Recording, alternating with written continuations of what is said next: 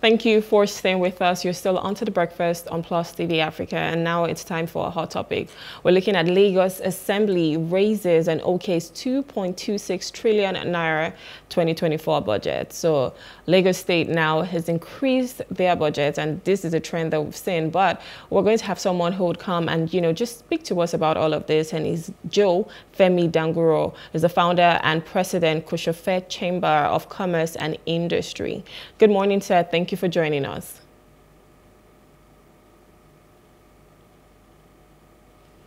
Hello, good morning, sir.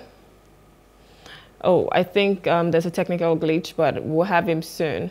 So anyways, let's talk about the budget. We're looking at 2.26 trillion for Lagos State. And we've seen how there's always a rise and increase in the budget. It's even hard to talk about it at all. But one of the questions we'll be asking the guest is it proper to budget on money that you do not even know if you will realize? Everybody in Lagos is crying about the tax, and then you're thinking about raising the budget based on the tax that... Are we there? Yeah, okay. Okay, I think we have him now. Thanks for joining us, Mr. Femi-Dagunro. Well, we're talking about the infrastructure problems we have, Happy New Year. Whatever happens, Happy New Year to you. Okay, we're talking about the budget of Lagos State, and it was a particular amount was sent to the House of Assembly, and they raised it up and then approved the raised budget. And our first question that we were trying to ask you, and we are asking you right now, is what do you think about the trend of ministries and parastatals requesting a particular amount of money and the executive sending this amount, collated amount, to the assembly, be it state or national assembly, and then they change the figures and move it up? Do you think it's a trend that is good or bad for our economy? First of all, we have to understand the fact that the law allows that. As long as the law allows that, there's nothing we can do. And apart from that, there is always this committee stage in planning or defending the budget, presenting the budget, and reading the budget. And when it gets to that committee stage, there are opportunities for ministries, MDAs, and to come up and defend it. And at that point, a couple of things could go up or down. They could review it up, and they could say, no, this is too.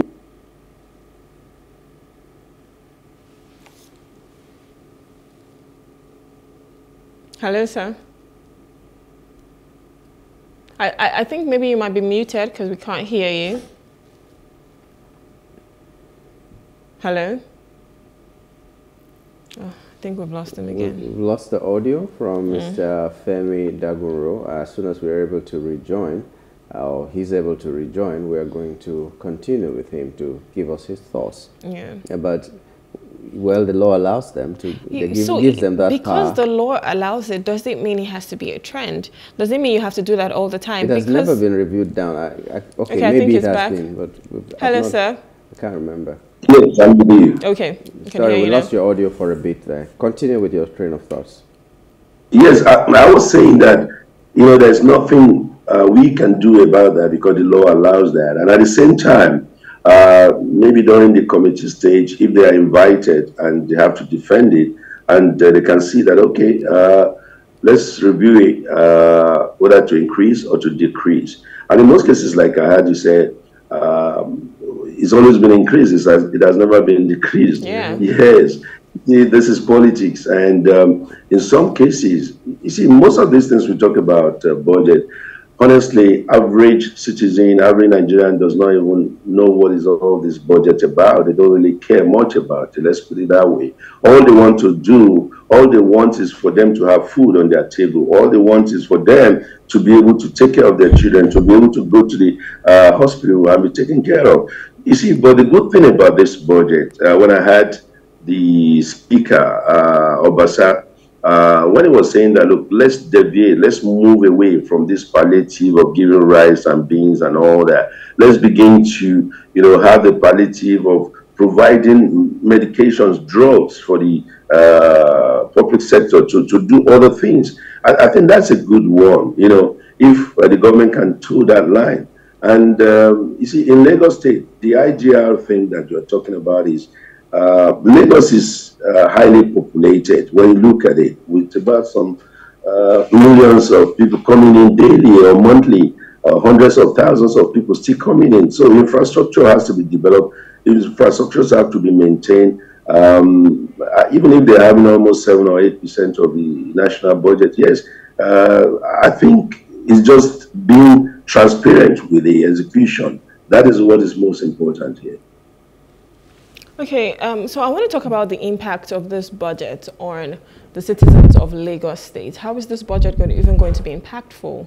What are the things that we might start to see? You were talking about infrastructure and all of these things. So what are the things we might start to see when this budget is being realized? Yeah, well, just to join to that, there's also fear because the budget is premised on tax and revenue going up. Already a lot of people are complaining there's so much tax in Lagos, and that's why so many companies are rather in Ogun State and then targeting the Lagos market, and people are living in Ogun State and then coming to work in Lagos State. So in talking about the impact, what do you think will be for the average Lagosian in terms of tax? Because that is where the money, the bulk of the money is going to come from. People are afraid. Should they be afraid or should they not be afraid? Good questions. It's just a matter of time. Most of the states, Ogun State, we have to increase its own IGR as well. And so if anyone thinks of going to one state, be running away from tax, what about if the other states should say, okay, we're increasing our taxes? But the thing is to have taxes streamlined so that people are not bothered or people are not, made to feel they are overpaying. I mean, here, if you look at it, if you have to pay for your car registration and you have another 1,000 naira for identification, and the federal government is saying, oh, you have to pay another 5,000 naira for the same identification, so the whole thing is really worrisome. It's not just in Lagos State. The budget has to take care of so many things. Yes, but taxes are burden on the people. And it's worrisome if this trend will go up like this. And then before you open an account again, if you are an NGO, or you have to go and get EFCC clearance. So all these things are not something that any businessman or woman will want to go into. We want a business-friendly environment. We want people to come and invest in our state, in our country, and we have to give incentives rather than giving disincentive. We are disincentivizing the whole thing, if there's anything like that, and then it's not going to be something that investors will like. And those of us who are here doing business in Lagos, we know Lagos is the commercial nerve center of Nigeria, but then when you have to pay business premise registration, you have to pay your pay. There's so many until it is streamlined. But if it is not streamlined, people will continue to complain and people will continue to look for a better place to put their investment. It's just straightforward like that. But I know that it's just a matter of time. Most of these states that people go to, when they have infrastructural problem as well, they will begin to increase their taxes in order to generate their internally generated, to increase their IGR, let me put it that way. Yeah, but for now, they still remain the darlings of the people who want to survive in this Nigeria, because Lagos is quite expensive in terms of taxation. But the question directly that she asked was that, what will be the impact on the people? You said you had the Speaker of the House of Assembly, Obasa, talking about what they need to channel their energies to. So what really, according to your understanding of this budget, is going to be the impact on the people, the average Lagosian? You can understand it this way. If we have a good transportation system, like we have this blue rail, all this infrastructure being provided, it will help the people. We have to do more. If the Fourth Mainland Bridge is is coming up and is being executed properly. You have opportunities for people. If you have inland waterways being well managed, you know, a lot of things could come up.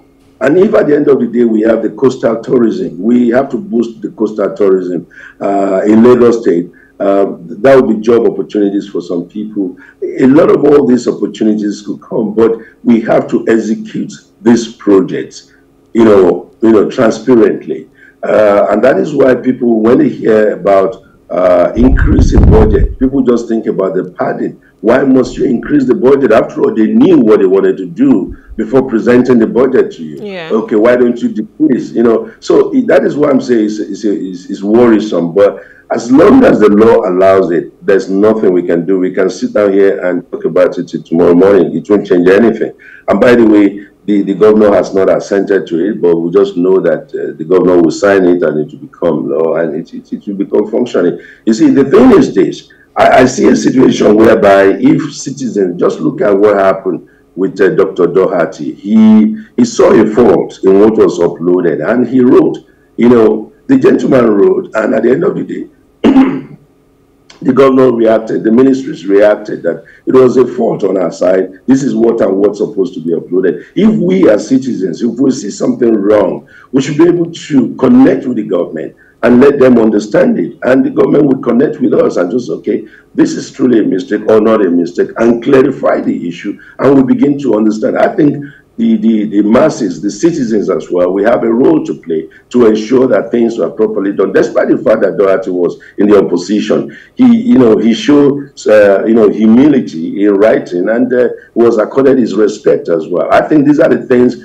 the citizens are expected to do. But just sitting down and complaining and, gossiping and all that kind of a thing will not help. We have to, stand up and make our voices heard.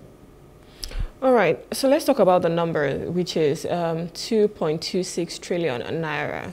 My question is this even feasible? Is this feasible to achieve, or are we just looking at a lot of companies being taxed for this? So obviously the number, for them to realize that number, it means heavy taxation, sometimes even double taxation on companies. So is this feasible, especially if our economy is the way it is at the moment?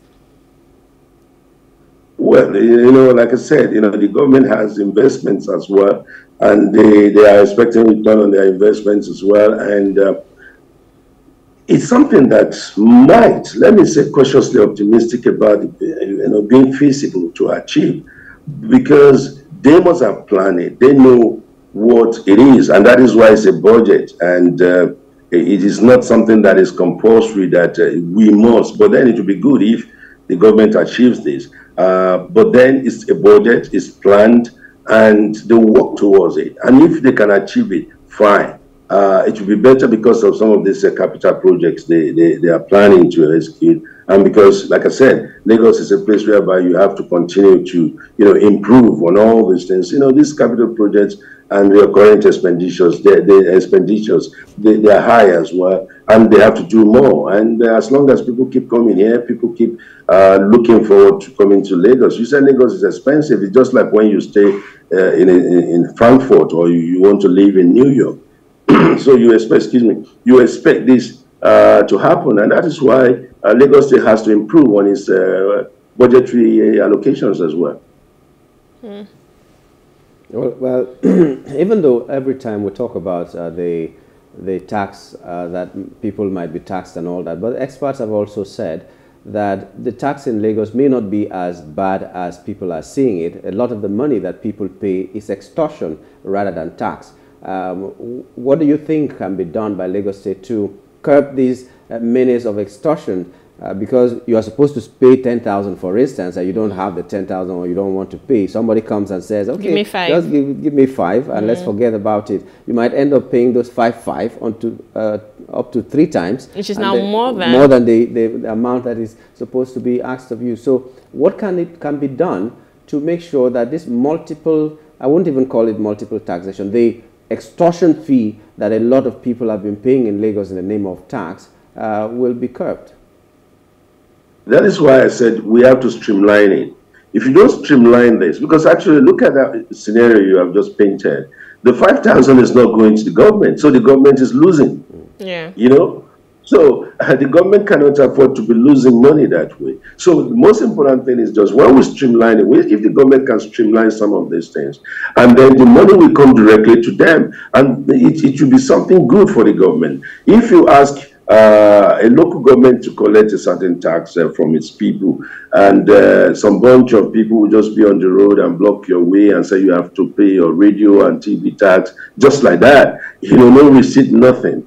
But then, if it has been streamlined in a way that, we are registering your car, you have a radio in your car, no doubt about that. You are paying all these things together. Like what they have just done now, if you look at when you are, registering your car or renewing your vehicle license, a lot of things have been put into it. So you don't need to go about paying one point to the other and, running around to do that. Even your insurance, everything is packaged in one point, at one point. So if that can be streamlined, I mean, the government will have more money in their purses, and there will be no need for this multiple or double taxation we all complain about. Nobody likes that. Nobody likes to be embarrassed. But then it's just that the government has to find its way to streamline and to bring back sanity into the means and ways of collecting these taxes. Yes, you are correct when you have to do extortion, but I think no government is interested in seeing its people having been messed up that way, in terms of extortion and stuff like that. Okay, so I was going to ask, right, this budget, do you think it can go far enough to address the issue of the state? And, what are the areas this budget can, address? Like I said, the budget itself is not going to solve the entire problem of Lagos State at once. This 2024, we will still continue to have budgets 2025 and more years to come, by the grace of God. And we have to begin to look at it. Whatever this can resolve, whatever this can maintain, whatever this can, settle, let us do it carefully, in a prepared manner and in a transparent manner. That's the most important thing we have to look into. So, but it may not, and it will not solve the problem of Lagos State in 2024. Each state will continue to improve on their, budgetary system, and they have to improve on their recurrent expenditures. They have to improve on their capital expenditure. They just have to improve. The people want to see government taking care of them. Yes, in so many ways. The businesses want to be considered, and the government has to, at the same time, dialogue with the small and medium scale entrepreneurs as well. It is not just only the trillion naira making companies. We have the small and medium scale entrepreneurs who feel they are not being considered, they are not being, talked to, they are not being involved, because they have the problem, the artisans as well. So I think the government has to look into that carefully, to listen to these people, and even if you can't resolve all their problems at once, but engage them, have a dialogue with them. These are the backbone of the economy, whether you like it or not. You have the micro and you have the macro as well. So if the micro is suffering, it will affect the macro economy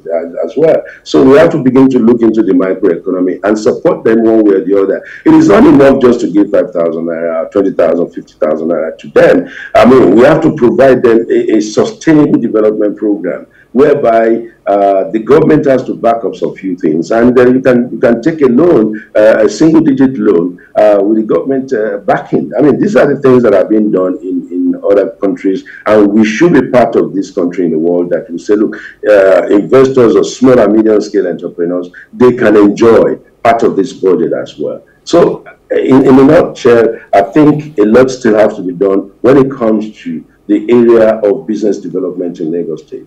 Yeah, I was going to ask you that, but I think you should just, for more emphasis, add some more solutions to it, because you are a commercial expert. You are the founder and president of Kosofe Chamber of Commerce and Industry. What are the things, what are the takeaways from 2023 into 2024 that you want the government specifically, apart from the ones that you've mentioned, to address to make sure that Lagos, being the commercial nerve center of Nigeria, remains that commercial nerve center, and commerce in Lagos would be easy for the people who want to engage in it? You've talked about the small and medium scale enterprises and all that. What other things can be done to make the commercial atmosphere flourish in Lagos?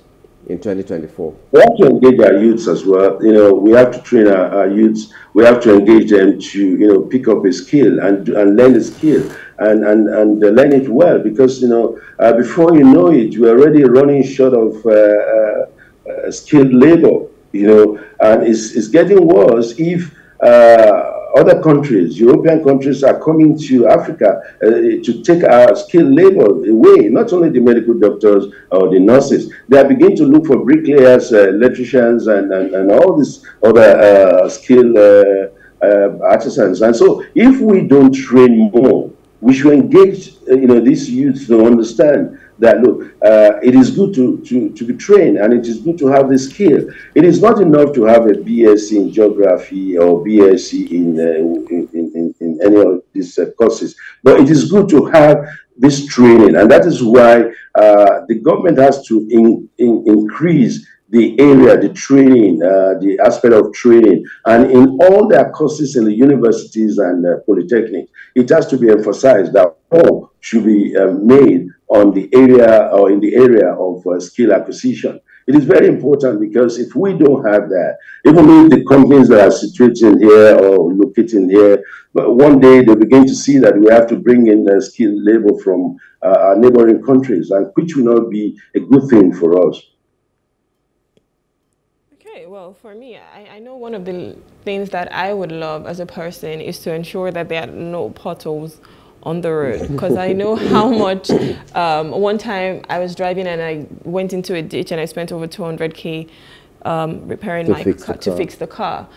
So I'm sure there are other people like me that have other things that they would really love from this government or from Lagos state government. Education for me is one of them. Yeah, I was even going to go to that. Let me just tell you something about that pothole thing. You see, sometimes we have to look, it might be a local government road.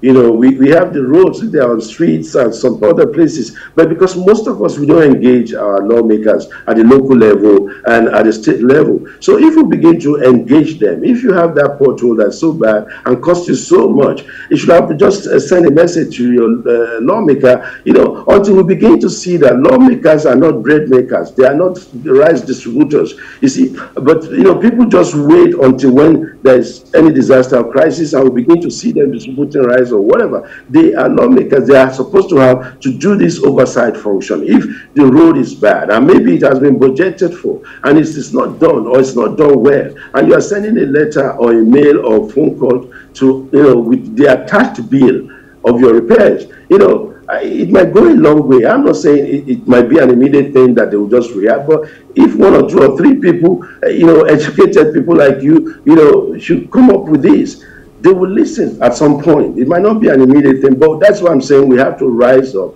as citizens and begin to engage them. If we don't engage them and we wait until it becomes worse, then we are not doing our duties as well. Well, I don't know for you. Well, I was going to even finish my question. A lot of okay, but carry on. A lot of times we don't see our lawmakers, except we have to write letters, open letters on the national daily, which we'll have to pay and all that. But you just raised the question of engaging our local government chieftains. How would you assess the local government in Lagos? Because elsewhere, everywhere in Nigeria, local government doesn't seem to have anything so tangible that you can hold them accountable for. So I don't know the road that is belonging to the local government and the one that is for the state, because I'm always seeing the state doing one or two things. So how would you assess the local government in Lagos State? Do you think they really are autonomous and can be engaged in things like this and say, you are responsible for this, go and fix it? You see, when you talk about being autonomous, you know, you want to look at what the law says, but in reality, it might be a different ball game. But like I said, the law permits you as a citizen of this country to do certain things.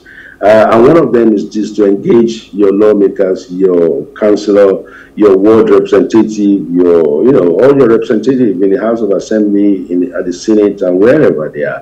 But in most cases, we as citizens, we don't do that. And as long as we don't do that, okay, it's another thing to say, do you even have their telephone number? Do you know their addresses? Why don't we write directly to the House of Assembly? They all have the portal that will take these letters to them. If you can't reach them directly, write to them, Lagos State House of Assembly, name, get a name on online, and get all these things done online. You see all these names, their offices and whatever. Send it directly to them. And if you can copy the speaker, the speaker will get it, or whoever, or the committee chairman, there is a committee for that. So until we begin to, increase our own effort in making sure that things work better for us as well. Then when you talk about the capacity or their ability to perform, yes, if it is based on performance, you might see that some are performing and some are not really performing. And it is because we are not engaging. I repeat, if we engage them, we have to engage them meaningfully. But some of us are, you say, I don't want to be involved in politics. I don't want to get myself involved in politics. If you don't want to get yourself involved in politics and things are not being done well, then you have yourself to blame. So these are the areas whereby I want people, you see, most of us, especially the so-called elites, they don't even know who represent their ward. They don't even know who represent their constituency.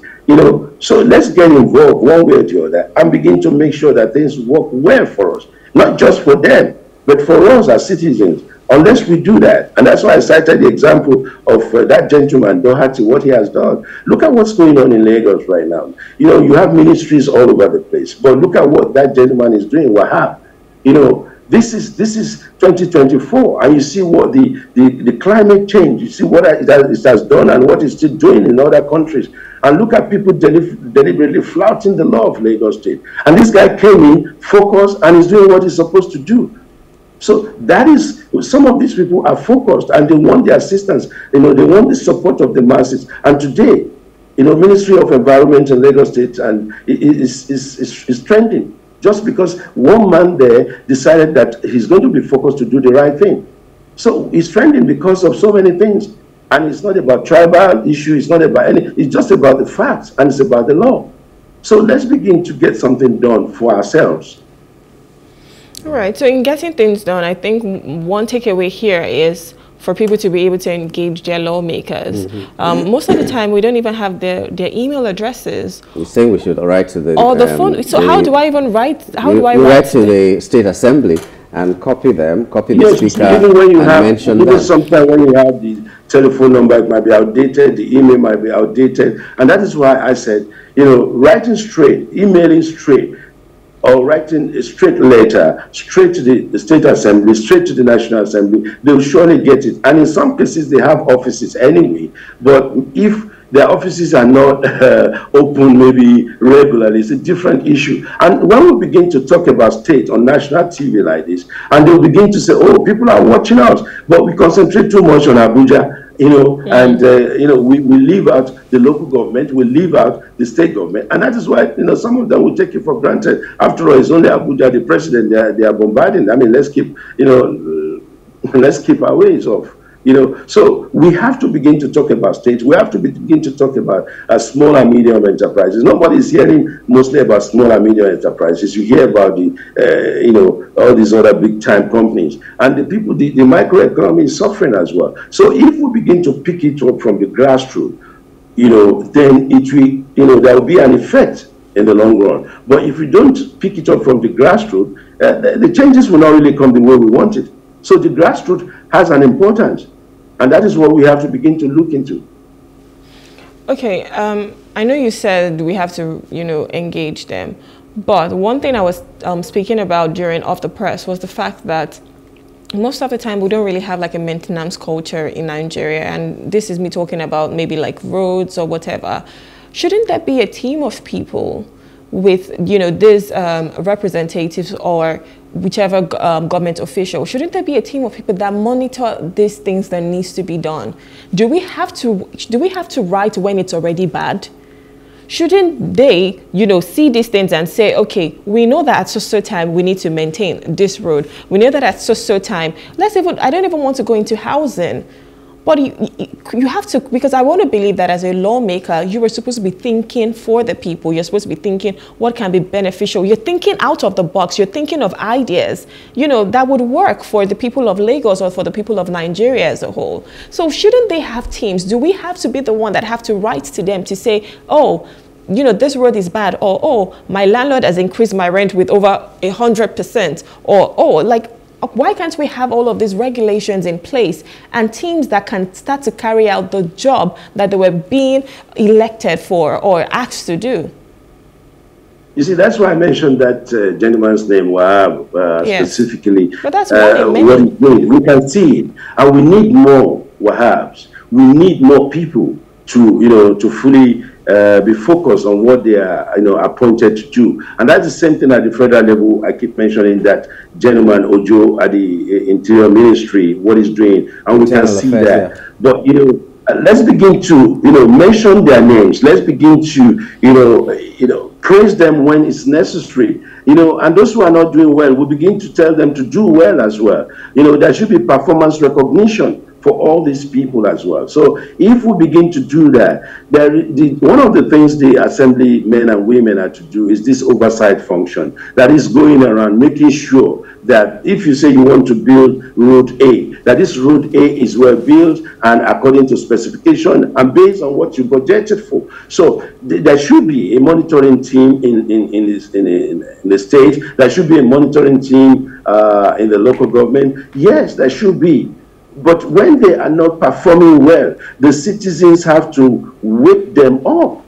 And that is why we are the tax-paying people. That's why we are citizens of Nigeria. That is our duties as well. We have a duty, unless we don't want to be sincere to ourselves. And it's part of our duty to do that. If they are sleeping, we wake them up and say, look, this is the time to do this. This is the time. You know, unless we begin to do that, honestly speaking, I don't think we have to wait for them to think for us.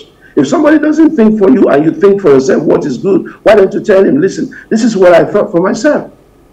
I mean, it's as simple as that. But it may not be as simple as that, getting it done, getting across to them. And that is why we have to, you know, organizations have to be formed. Look at even the chambers of commerce and industry. We have to have, in all local government, there should be more local government chambers. It shouldn't be just one at the top.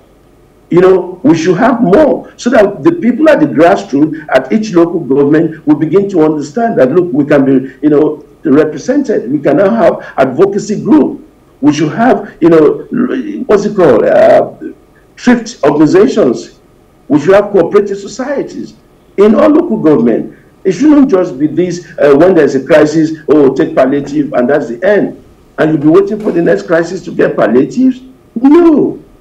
Let's begin to come together as citizens and plan for ourselves and execute some things for ourselves. You know, our roads, we can help maintain it. Is it the government that will tell landlords to plant trees in front of his house or in his compound? But we see houses being developed. You don't have trees, you don't have flowers. I mean, these are the things that people should do.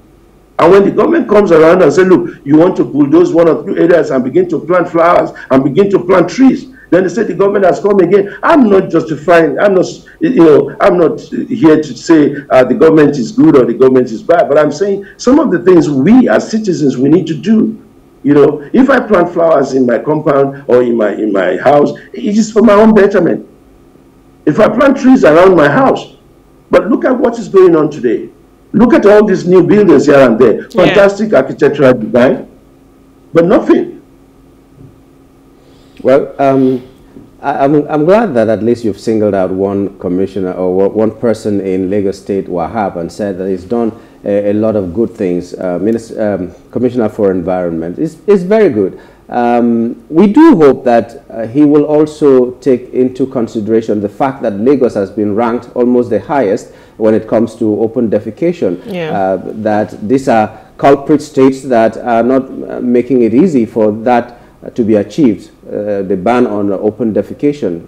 Let him have his team, since he has the team that goes around to tell him, not just demolishing markets, let him have his team, at least just go pass through the pedestrian bridge in Ojodu Bega, for instance, which is like the welcome to Lagos that we've been hearing about. That is where you enter Lagos and you find out that this, actually you are in Lagos. The amount of filth that is in that place is terrible. Because if a tourist is coming from America, it is not to come and see Banana Island. It's not to come and see... You want to go into the streets? Yes, it wants to go into the street, take a keke as everybody else and see places that really make Lagos the bustling city in Nigeria. And it will be an eyesore for someone to take a pedestrian bridge and look down and see all kinds of nasty things.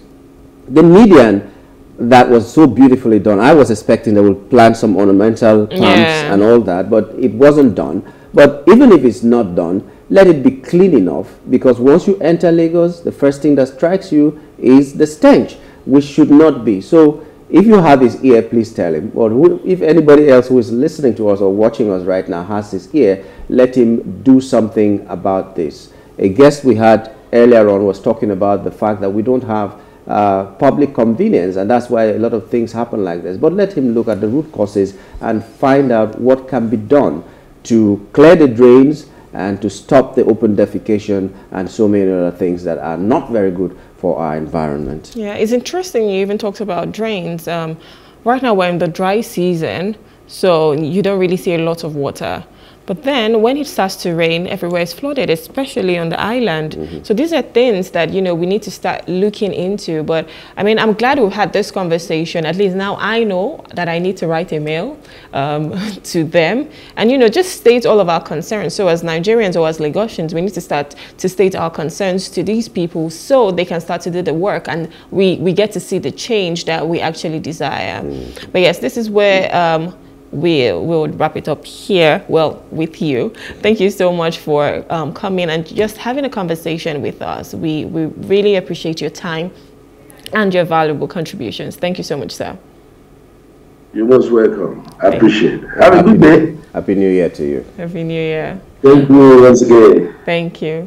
All right, we've been speaking with Joe Femi-Dagunro, the founder and president of Kosofe Chamber of Commerce and Industry. And we're talking about the Lagos state budget of about 2.28 trillion naira. But yes, sadly, we were supposed to be talking about mapping your success as our second hot topic, but Lagos and traffic happened to our second guest. Yes, that's what happened this morning. But I'm sure we'll have him again sometime soon. Yeah, somebody might say, that's the beauty of technology. You could have had him on Zoom or him or her on Zoom. Yeah, but there are some guests that we just want them to be in the studio so that the interaction will be better than that. But we promise you we are going to bring back that guest when it will be more comfortable for all of us, and then we'll have that conversation because we're just starting 2024. Yeah, and it's good. And we want you to start on the right notes, and we want your success this year. Last so week that's we were very talking crucial. About investment. Maybe we'll do a part 2 of that so that you get to know that you can actually invest that small money that you don't need for the next 3 months or the next 6 months and all that, and instead of being debited by the banks. Interestingly, I even said I was going to call him. The little money I have lying around, I want to, you know, gather everything together, and then even if I mean, I'm going to start small because, as we all know, and I've stated it so many times, I'm not the risk taker.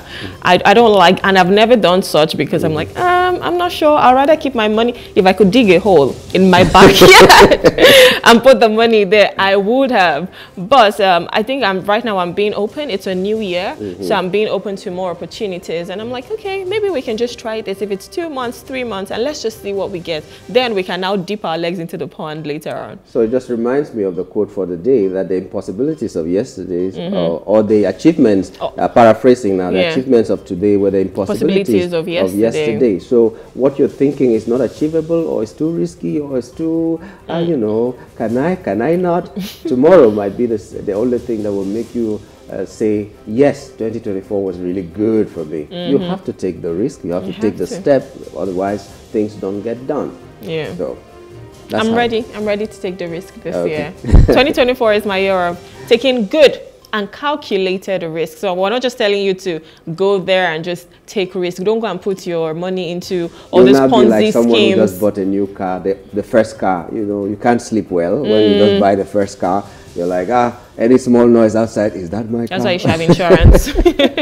Yeah, especially if you don't have insurance. That's why you should have insurance. These are things that you need to know. Have insurance for everything. There's insurance for virtually everything, including your life. Yeah. So you do these things. Health insurance, life insurance, car insurance. For it. Yeah. Well, it's been a wonderful run this morning, and we're hoping that we'll meet again tomorrow morning. We hope that you'll have a very, very wonderful day today. Until tomorrow, my name is Nyamguru Aganyi. My name is Rume Paulson. Have an amazing day. Right.